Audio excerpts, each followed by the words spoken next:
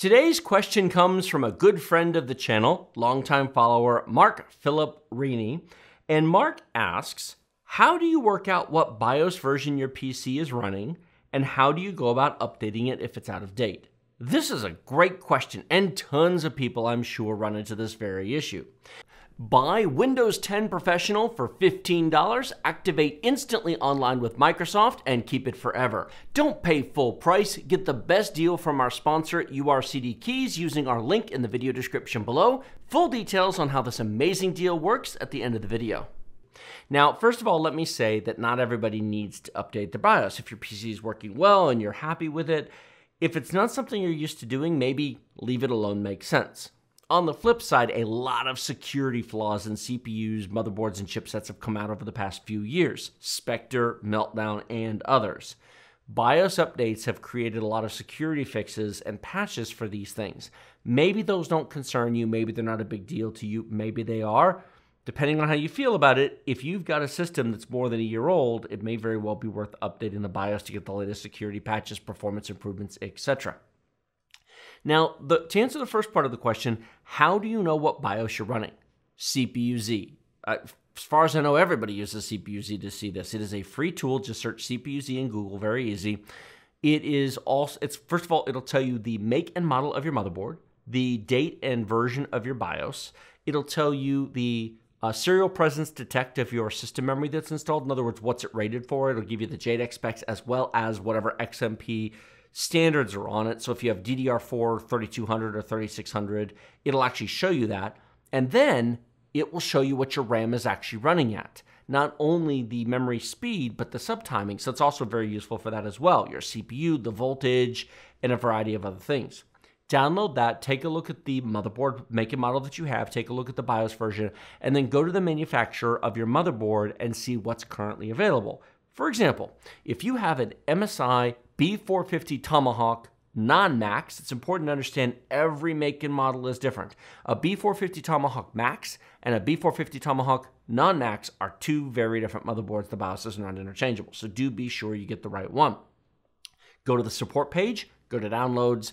Every manufacturer is different, but there's going to be a page on there with a list of BIOSes, and typically they'll have a description of very useless like improved performance and stability, improved security updates, enhanced RAM compatibility, but they don't typically say more than that. You do not, let me repeat, you do not have to flash every version of every BIOS. It's not, well, usually. There have been exceptions. Thankfully, they're rare. But typically, you can go straight to the newest BIOS. I say that because occasionally you do need to read the BIOS notes. I know that some ASRock boards have done this, where it'll say, before you flash the newest BIOS, make sure you flash like .40 or something. And so you'll have to do a stair step. But typically you can go straight to the newest BIOS. Most boards, you will have to download this BIOS to a USB thumb drive, boot into the BIOS, press F2 or delete, go into the BIOS flash option. It's a big fat roll pain in the schnizzle. There is a full detailed how to update your BIOS video over on the main Tech Deals channel. And if we remember, we will link it down in the video description below. And if we don't, shout at us in the comments and we'll add it after this is published. Some BIOSes will update over the internet. You can boot to the BIOS, you can go in there, choose internet, it'll connect to the internet and download the BIOS. You can skip the USB thumb drive. Some motherboards have a Windows update routine and will update the BIOS directly in the Windows.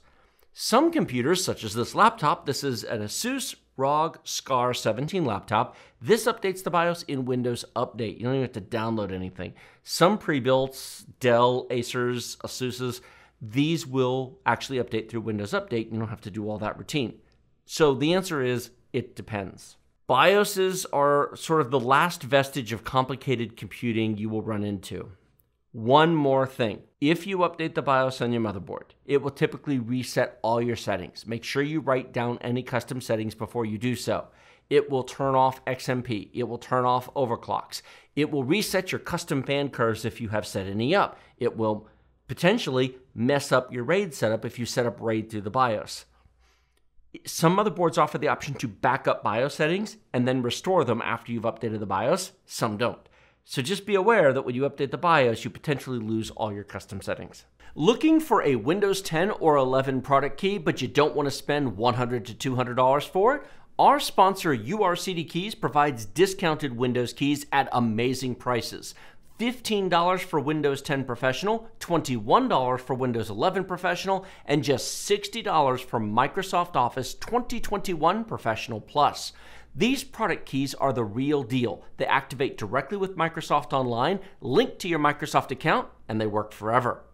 For Windows, you simply go to Settings, Update and Security, Activation, click Change Product Key, paste the key provided by Youre Keys, and in seconds, you're activated with Microsoft.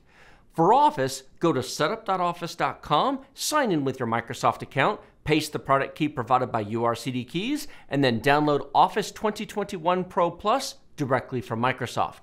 Remember to use the discount code TD20 to save 25% off the already deeply discounted prices and support our channel at the same time.